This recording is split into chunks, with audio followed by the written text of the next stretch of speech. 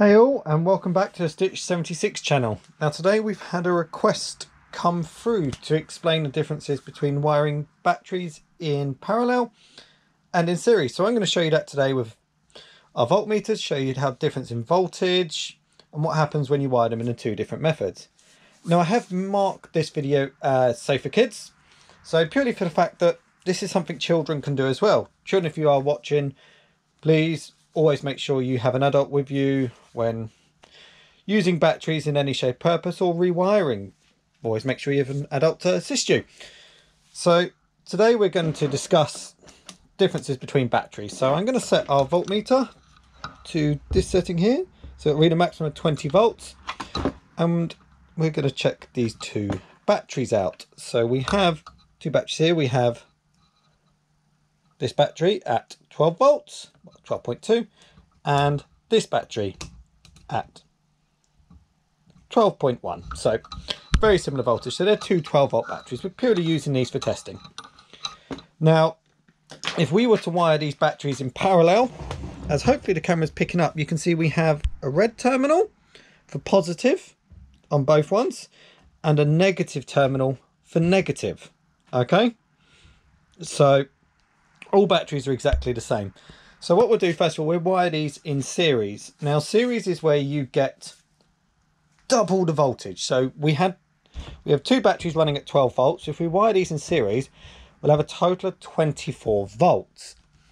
But what we need to take into account when doing this is that our capacity, okay, of the batteries will only be the same as one battery. So both batteries need to have the same capacity. So if they're rated as a 7 amp hour battery as these are, they both need to be 7 amp hours. So we will have 24 volts at 7 amp hours. Okay, so what we do first of all, to wire them in series, we need to take our connector wire to our positive terminal on one battery and then connect that to the negative terminal on our other battery, like so.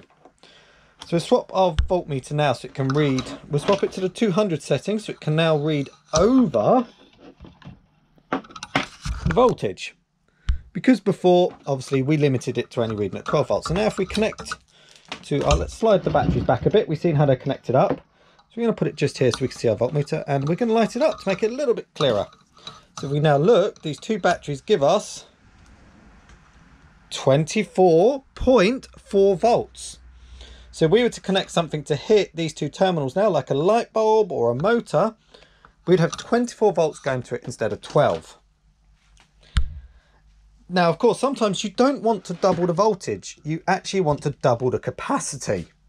So if we wanted to wire these in parallel, that would be called, we connect the positive to the positive, and we also connect the negative to the negative. Now, what this means is we have 12 volts, okay, at 14 amp hours, because we take the 2 amp hours and add them together this time in parallel. So let's have a look. So we'll change our voltmeter back to the 20 setting, and when we connect to one battery, we'll see you can use however you want to connect to these to read your source. But if we connect now, we will now see we have 12 volts. Okay, so that is the difference between batteries in series and parallel.